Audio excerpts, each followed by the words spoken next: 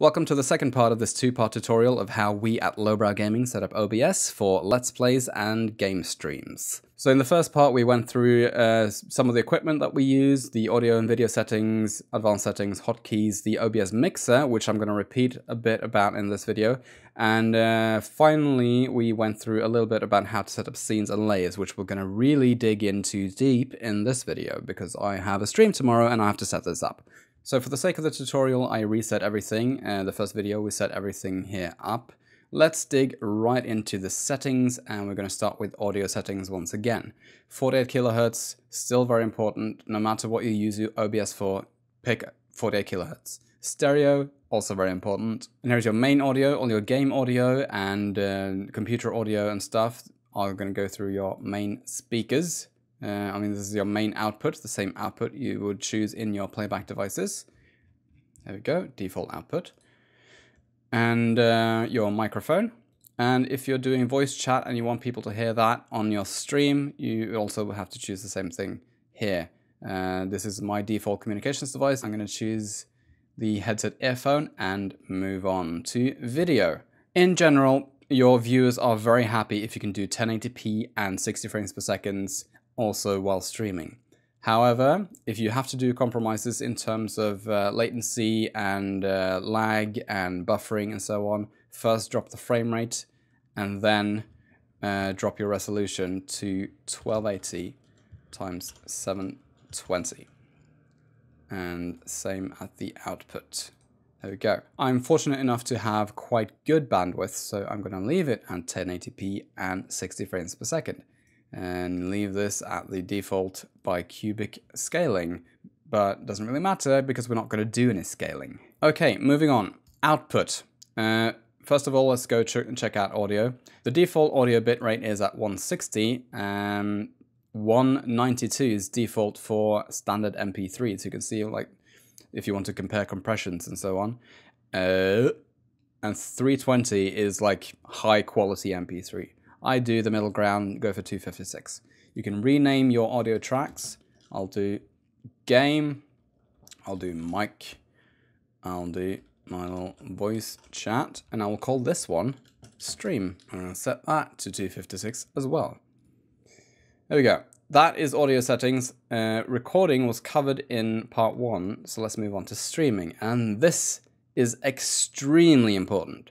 Because, if you remember from the first video, the audio mixer is sensitive.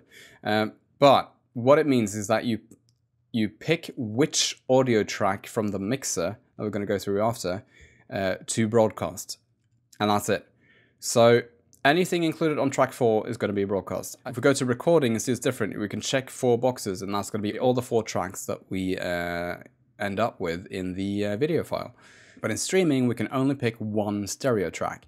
So I'm leaving these ones unchecked because I also do Let's Plays, and this is going to be my game audio, this is my microphone audio, and this is my voice chat audio. And then I'm going to do a mix down of what I want from these on track 4. If I were to use an Elgato, I would probably pick this one for streams, but I don't use it that much. So anyway, we're moving on to encoders. Here we have 2 different options. The X264 encoder is a software decoder, meaning that the CPU is taking the workload in terms of generating images for your broadcast. The hardware encoder H264 is much lighter on the CPU because it actually just saves every frame directly from your graphics card. I would highly recommend, if you do have the option, I really hope you do, to use the H264. Let's go for the X264 because I actually haven't set this up for streams. And for streaming service encoder settings, don't really know what it means.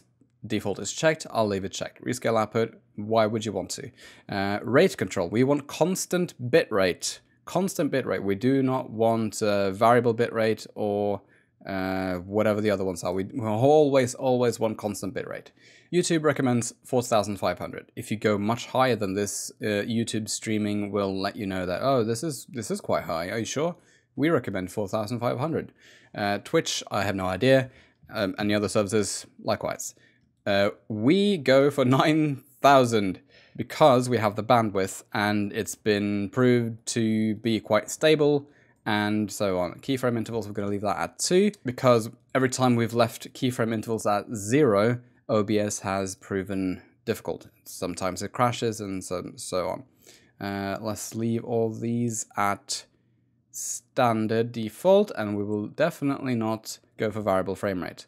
Okay, so let's move on to the H.264, which is what we actually use on our channel. Once again, we want constant bitrate at 9000 and keyframe intervals at 2. The default preset is default, profile is main, and the level is set to auto, because we don't actually know what they mean. We've used 2-pass encoding so that we get slightly higher quality, and once again, these we don't know what it means, but it works. It works for us. If it doesn't work for you, I'm sorry, but it works for us. Let's go to advanced settings. The Direct 3D driver is what we use for pretty much anything involving games and so on, so let's just keep it on. And we touched none of these. These are all default. Okay, stream delay. If you for some reason want your stream to have 20 seconds delay, you can enable that here, but why would you? I wouldn't. Okay, hotkeys. I have already set up hotkeys for recording. I also want some for streaming, which I will set to Control-Alt-6 and Control-Alt-7. Now, naturally, I run the risk of starting to record when I'm meant to stream and vice versa, but I don't have F1 through 12 buttons, which you might choose for your stop and start recording. Okay. Naturally, you'll also want to set up your stream settings, and you're going to have to go to your individual stream providers to see what they are. Naturally, I'm not going to show you my stream key, because then all of a sudden you'll be streaming on Lowbrow Gaming, and only we are allowed to do that. Now remember, in the streaming section, we have checked that audio track 4 is going to be our broadcast. We have reserved these for our Let's Plays. Okay? So, very, very, very important. Go to the mixer, and then you will see that by default, everything here is checked off. I will uncheck it all so that you can see much easier what it is that I'm doing. There we go. So, for my 3 Let's Play channels, I want my main audio, game audio, I want the mic audio to be number 2, and I want my voice chat to be number 3. But here is the streaming channel. This is what we're broadcasting, and we want both game and microphone. If you're playing a multiplayer game, then you want to check all 3 of them, right? But I'm not going to do that. I'm going to show you in a moment what I am going to stream. Equally important is this thing, downmix to mono. The default is unchecked, but the microphones are usually mono and you're broadcasting in stereo, so what's going to happen if you don't downmix to mono is that your viewers are going to have your microphone only in the left or right speaker. So to make sure that your beautiful singing voice pops up in both channels, you click downmix to mono. Alright. I'm going to mention that these levels are my Let's Play levels, and the reason I'm not peeking out is that when I edit, I don't want everything to be at max volume. Certain games and so on, they go right up to there, and I don't like that, so I just knock it down a few decibels, and if I don't like it, I edit that in post and do whatever I want with it. But when it comes to streaming, we don't have the luxury of doing any of that stuff, so I generally knock mine down to -12. For the game audio, and then I keep my microphone up to a -2. That is pretty much level for me, but you might want to do some testing before you go live. Okay, the last thing we're going to do with the audio is that we're going to go into the filters here, because we don't have the option of editing and cleaning everything up in post, and I'm on the AT2020 condenser microphone. I get quite a lot of room noise, so I want some noise suppression to take care of that. And you might have heard that my voice changed a little bit already. The default 20 is a bit high for me. I like to keep it at -16 because I don't have that much noise around me while I'm playing. If I crank it down, it sounds like I'm in a tin can, pretty much. So it suppresses too much. Now, what noise suppression actually does is it tries to eliminate the frequencies around the main sound. So if your voice is the main sound, it's going to try to eliminate the noise in the other frequencies. But the more you suppress, the more it's going to remove, and it changes the characteristics of your beautiful, beautiful voice. Okay, the other thing I'm going to add is gain. Gain gives me a bit of compression. It gives me a bit of extra sound, so that if I lean away from the microphone, it doesn't really matter that much. And if if I speak a bit lower, it doesn't really matter because I have a bit of gain. It gives the microphone a bit of oomph. You might have noticed that there's also a noise gate, which I don't actually use, but I'm going to explain to you how it works anyway. There's a close and open threshold. That means that the open threshold, that's when the microphone opens, so to speak. I'm going to show you now what this sound bar or the volume bar looks like without the noise gate, and see what silence looks like. Right, so it oscillates around here, and you probably heard a car passing by and stuff like that. What happens when I turn on the noise gate and then I shut up? This is going to happen.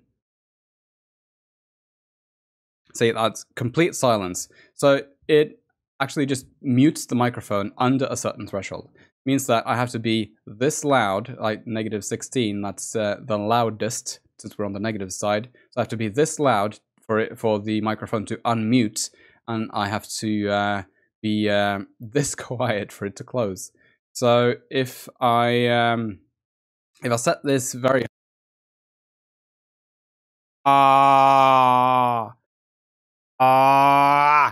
okay, I need to be, yeah, see, it cut me off there. I need to be quite loud for it to turn on.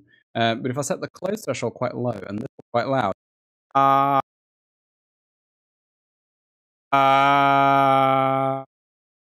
what happened there was that I needed to be about this loud for it to turn on, but because this close threshold was low, I could maintain the noise down. It gets a bit advanced, but that's generally how it works.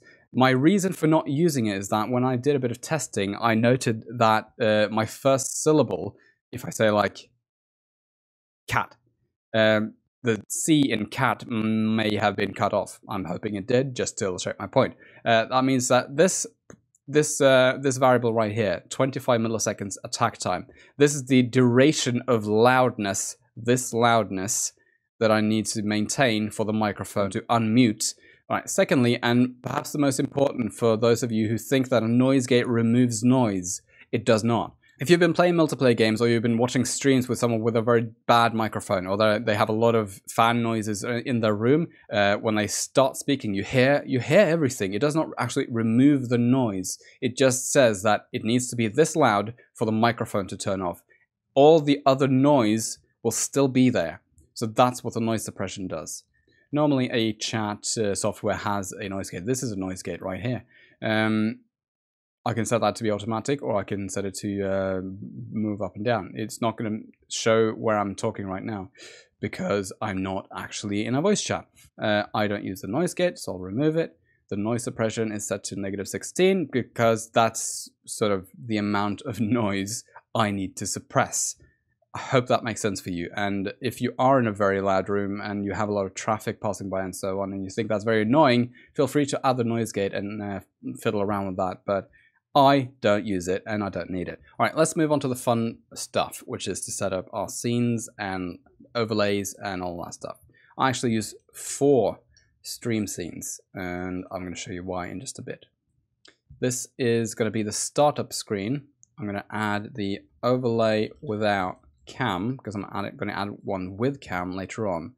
I'm going to browse to my overlay, no cam, which I've made beforehand. I'm not going to tell you how because that's a very long Photoshop tutorial, and that's not what this video is about. Anyway, we've got the overlay without cam. I also want to add a background. Let's see, call it static. A static background. Start. I'm going to add this image. Let's see, overlay starting. There we go. The stream is about to begin, it says. This is just the boot up screen for the game, and now I've resized it a bit. The black bars here is just because I've moved things down to make room for the text and so on. So I'm also going to add a game capture device because I want people to hear the music and stuff from the background while I'm talking, and meanwhile telling people that the stream is about to begin. So in the background, Watch Dogs 2 is running. Add full screen. The window needs to capture a specific window, watchdogs2.executable. That means that every time you're going to play a different game, you're going to have to go in here and change it.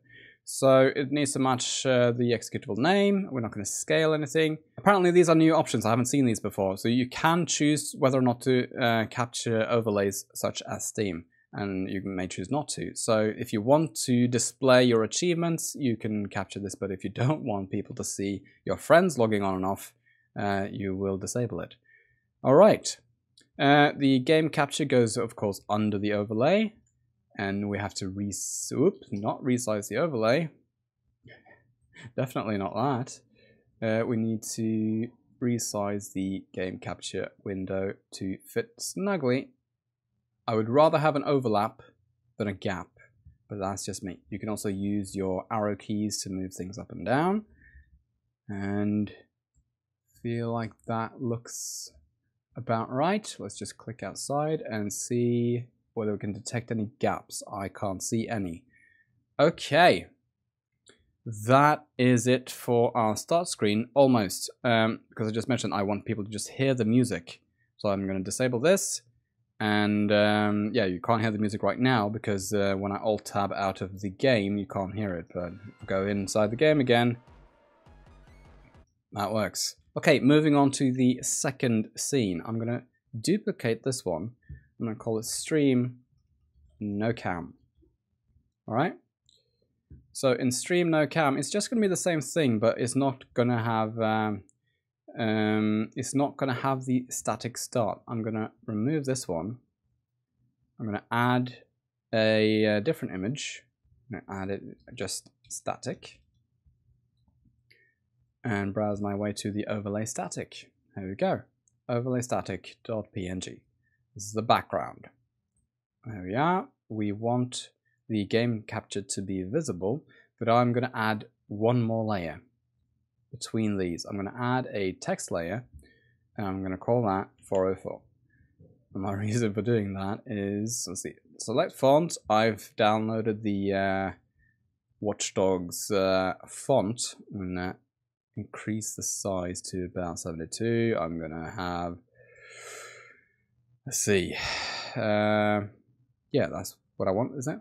And I want to say 404 game not found, and I want it to be, let's see, I want it to be green. There we are. I also want it to be outlined with black. Okay. Now I can see that it's a bit smaller than I wanted, and this is the annoying bit. If I start to resize it here, it's just going to mess up the scaling because it actually scales, doesn't retain the vector information. So you actually have to go into select font and then type in, let's say, 200. That might be a bit too big. We're about to find out. I'm just going to move that here.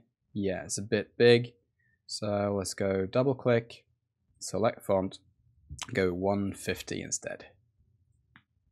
There we are. 404, game not found. That's just my standard error message in case something happens during the stream, or in case just the game crashes.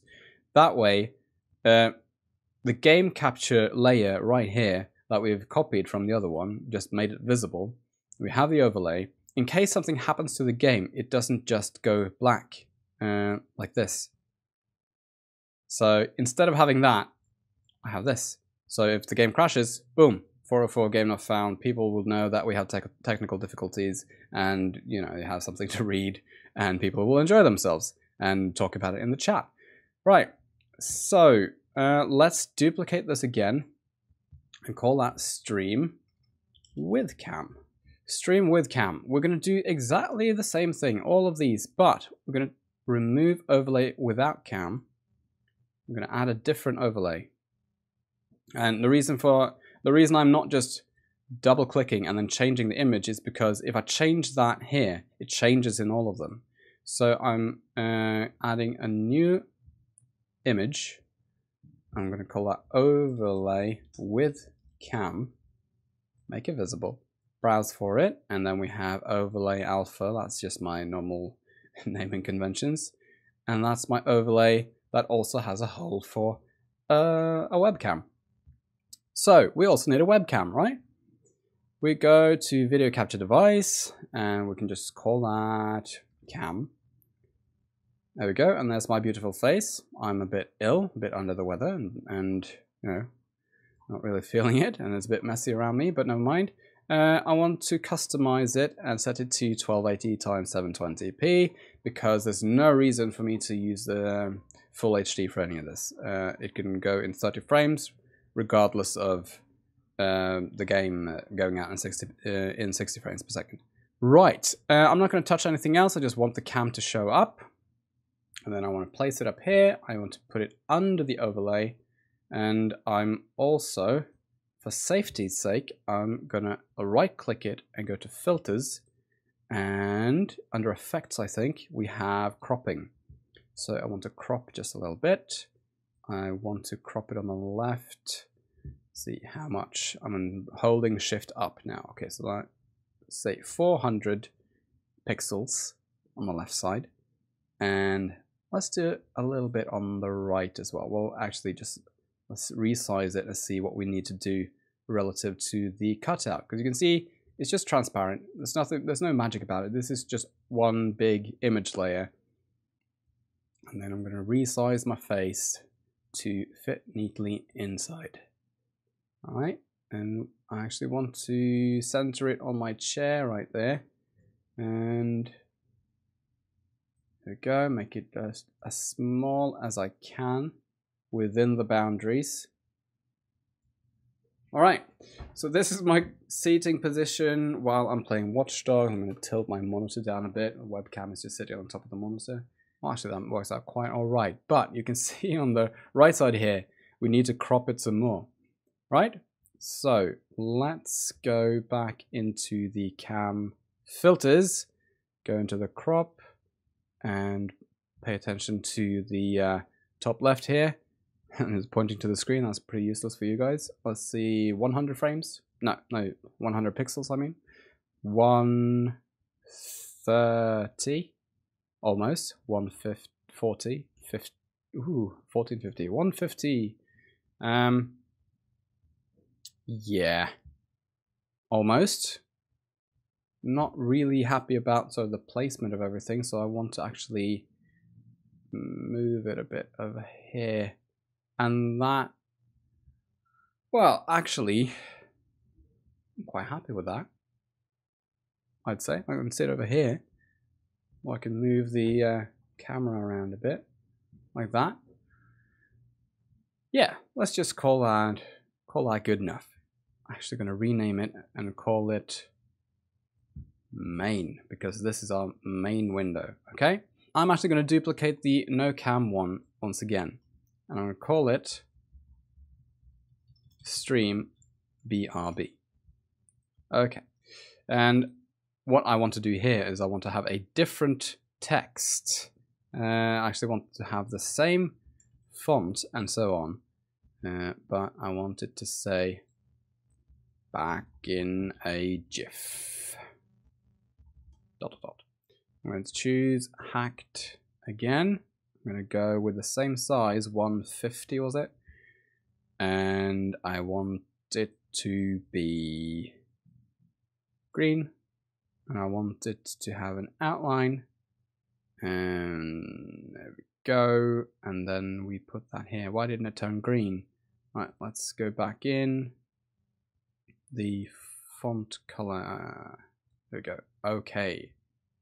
And the outline should be black, please. Back in a GIF. I'm going to remove the 404 one because if we remove the game now, it's just going to be double text and so on. And back in a GIF sort of says the same, that we're working on something and I'm doing something. So I'm just going to remove the 404. All right. And the static we will leave there just in case. Overlay without cam because I'm going to be away from the keyboard. And the back in a GIF is just going to say that, hey, this dude is away from the keyboard and it's going to be back in a GIF. I'm going to increase the outline size because I want to, there you go, 5 seems about right, just for aesthetic reasons. I'm also going to go back to my main and increase the outline size for the 404 to the same amount. And with the no cam, it should have been changed here as well. Yeah, see, now it says 5. So now we'll get to illustrate that point. Right, these are my streaming scenes. The start, no cam, main, and BRB. So, one more thing that I have to mention is, once again, be careful about the mixer. We've added the cam, and that means that we've also added lots of checkboxes. Let's uncheck all of them, because we don't want the webcam to record any audio for our Let's Plays or our streams. Especially not on the same tracks that we're streaming or sending out, okay? The last order of business is to set up hotkeys for these scenes, because when I'm in the stream, I don't want to go out of the game and click in OBS to change between them, like so. I want to set up hotkeys. So let's go to settings, let's go to the hotkeys, and then there are a lot of options here. And you can set hotkeys for pretty much anything. But you'll notice that all of your different scenes show up. So you can set specific hotkeys for your specific scenes as well. What I'm going to do is, let's see, stream start. Where stream start? Switch to scene. I'm going to set that to Alt 1. All right. I'm going to go to the next one I want, which is the no cam. And switch to scene. I think the order isn't really consistent, but that doesn't really matter. Switch to scene 2. And I want my main one to be on number 3. And so on. And then my be right back on, there you go, number 4. Apply. Okay. That way, I can just sit right here and I can switch between these scenes just using my keyboard. And then in my other hand, I will have a gamepad, or I will be back in a GIF.